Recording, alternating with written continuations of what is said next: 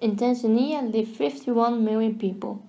21.4 million are men and 24.6 million are women.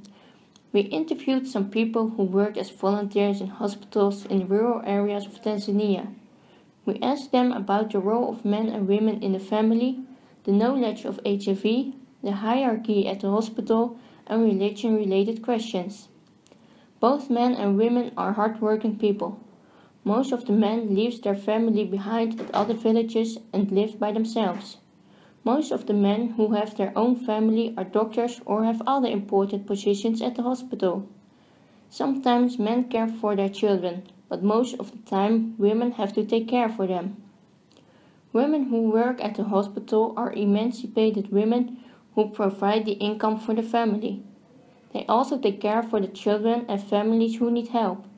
Most important task for the women is to be a mother. There is no difference between the competence for men and women. Both genders have to work at the operation room as an assistant if needed. Only women work at the mother-child section. This is because there are no male midwives. Nurses have to give the medication to patients and to check the patient's health. The family have to wash and dress the patient, and if the patient is not able to eat, they also have to help him with this. So the family are more or less required to visit the patient. In the hospitals are a very clearly hierarchy. At first is the doctor. He is the most important man in the hospital. However, he is not always the most educated person because of the old study and did not follow further courses. At second is someone who takes care of the finances and the clinical officer. The last one are the nurses and midwives.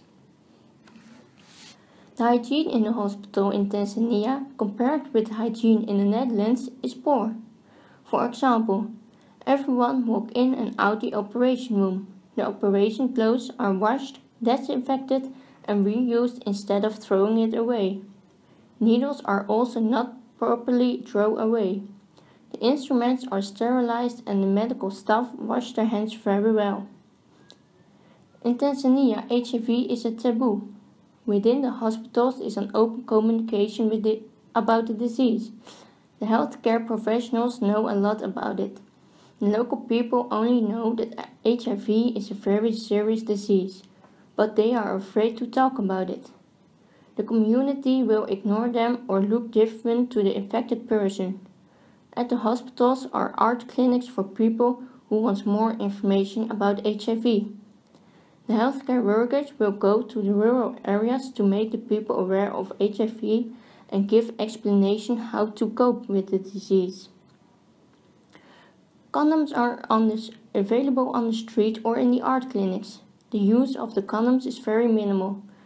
People don't know how to use it, and officially the use of contraceptives is against the rules of the religion. Most of the people in Tanzania are Christian or Muslim.